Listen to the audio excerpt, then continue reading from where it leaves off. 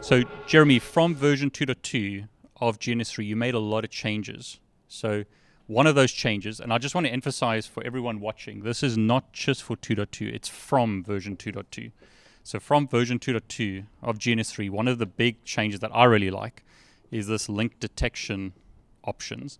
So, it's going to detect when something happens in GNS3, is that correct? Oh, this is correct. So, yes, for instance, if you interconnect two nodes, Yep. like R1 and R2, Yep.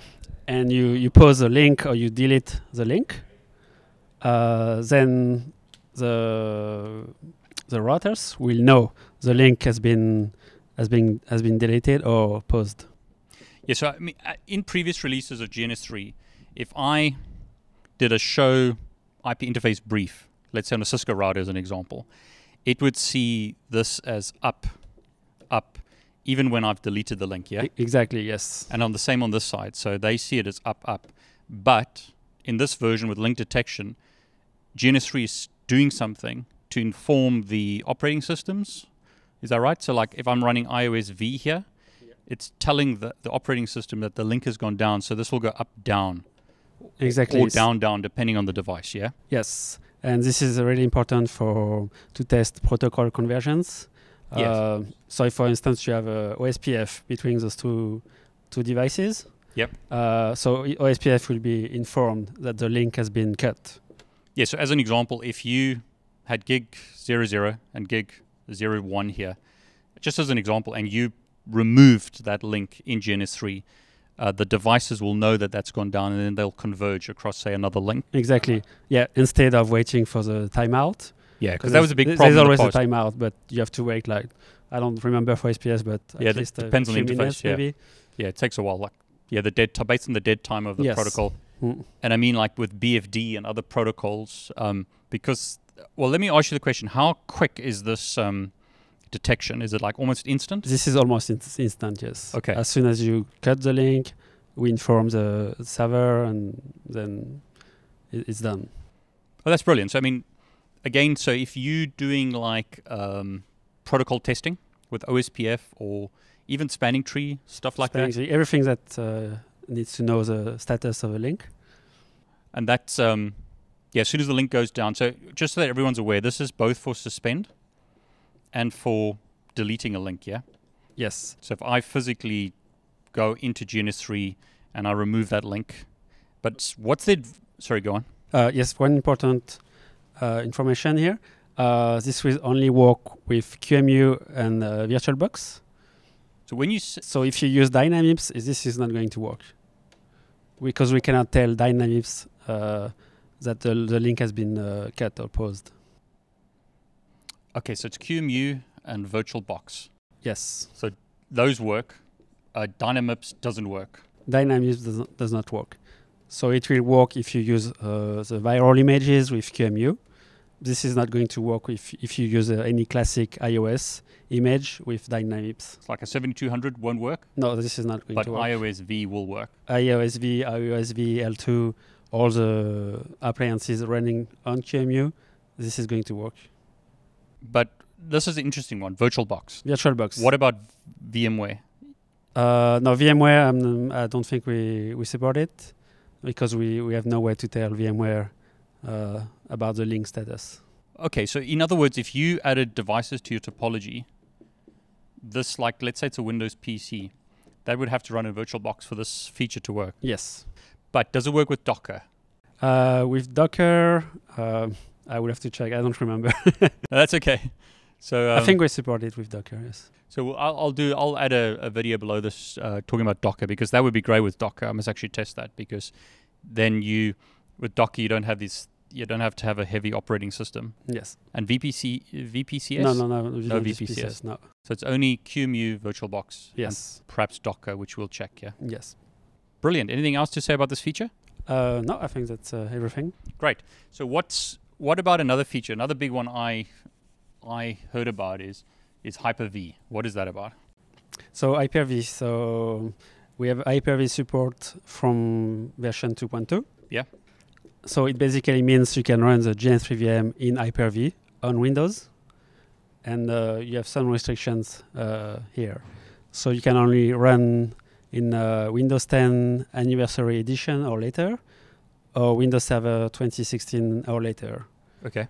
That's the first restriction. And the second restriction is you have to use Intel processors. Like your system has to run on hardware with Intel processors. So at the moment, and that could change. Yes, But at the Microsoft might decide they want to support AMD as well. They might do it later or not. We have no control on this. Okay, so just so that I understand, the reason why Hyper-V only works with Intel is because of nested virtualization. Because of nested virtualization.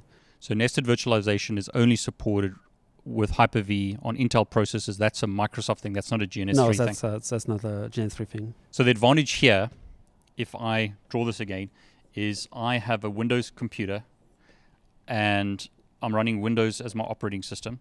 Now I run the GNS3 VM directly within Hyper-V on Windows, Yes. rather than having to install the GNS3 VM inside VirtualBox on Windows. So, and it's native. Yeah, it's native. So as I said, like Windows 10, I think all versions of Windows 10 support Hyper-V, and of course server editions of Windows also support Hyper-V. But the two big problems is it must be an Intel processor, That's a main restriction. and it has to be a specific version of Windows. Yes. And another one actually is it has to your BIOS. You have to go into the BIOS and enable nested virtualization No, yes, you have to enable nested virtualization with Hyper-V. Yeah. With Hyper-V, yes. Okay, great. Anything else to say about Hyper-V? Is it so at 2.2? Is it experimental or is it a feature? It's still experimental. Everything should work the same as if you run the GNS3 VM with VMware or VirtualBox, excepting there may be some issues. Like we heard, like if you run IOU and QEMU at the same time in the GNS3 VM with Hyper-V, then the VM will crash. Okay, so that's a problem in 2.2. So depending on when you're watching this, it could be fixed, like in 2.3 or something. It could be fixed. We don't know why is VM crash, but that's But that's something for later. It could be fixed, but we don't know at the moment. Yeah. Yeah. Okay, great. So that's Hyper-V. One of the big features that came out in 2.2, and depending again when people are watching this, is the web UI. So what is that and why is it nice? So the web UI will eventually replace the desktop UI. But in version 2.2, the web UI is read-only. Yeah. And maybe you will be able to move nodes. Yeah. Start a node, stop a node, but we don't support the console yet. So there's no console in web UI in version 2.2. In 2.2. It will come after version 2.2. So that may, I mean, it's at the time of this recording, we're not sure, but depending when you watch this, it could come in 2.3 Yes. or later, yeah? The goal is in 2.3 or another version is to have a full version of the web UI. Okay, great. So just so that everyone understands, we currently have, before 2.2, we have a Windows GUI executable as an example. On a Mac, we have DMG. We have a application on Linux as well. This is like what I like to call the fat client or the thick client, whatever you want to call it. That may eventually go away and be replaced with this, yeah? Yes, it's not going to happen tomorrow or anytime soon. Yeah. It could take a few years, but eventually what we would like to do is have only the web UI. Okay, so eventually web UI. 2.2, it's read-only, but you can enable experimental features. You can enable experimental features. And then you can move nodes around. And you can move nodes create around, links. create links, create nodes, do a few actions like this. But it's the web UI in 2.2 is more to show what we have been working on, what's coming. You can play with it, but it's not going to replace the fat client yet. Okay, great. Okay, what other feature have we got in 2.2 or from 2.2 that you want to talk about? We have a new GNS3 VM. Yeah, let's talk about. Okay, so another one that we've got is the GNS3 VM changes, doesn't it? Yes, we have updated the GNS3 VM. Especially, we have upgraded the operating system, which is Ubuntu 18.04. Okay, so we've moved from, what was it before? I was Ubuntu 16.04. Okay, so 16.04, that was in version 2.1. Yes. And then this is version 2.2. Exactly. We also made some improvements. You can upgrade to any GNS3 version you want. Like you say, I only want version 2.2.1. You can select that in the list. Okay. Can you upgrade your current GNS3 VM to this VM? No, you cannot upgrade. You will have to download the GNS3 VM for version 2.2. Yep. But we will provide a way to migrate all your projects, images, all the GNS3 data from one VM to the other. So basically you have like 2.1 in a VM, 2.2 in a VM. You have both VMs running at the same time. Yes. And then you've got like a migration tool. Yes. Where you can migrate the data from one to the other, yeah? Yes. And then I think you mentioned there's two ways to do it. You can do something with a disk. Also another way is to take the virtual disk from one VM. Yep. And attach it to the other VM. So you would shut this one down? Yes. And then you would do a move of the... Yeah, you will basically copy the file to the other VM. And then attach it to that, yeah? Yeah.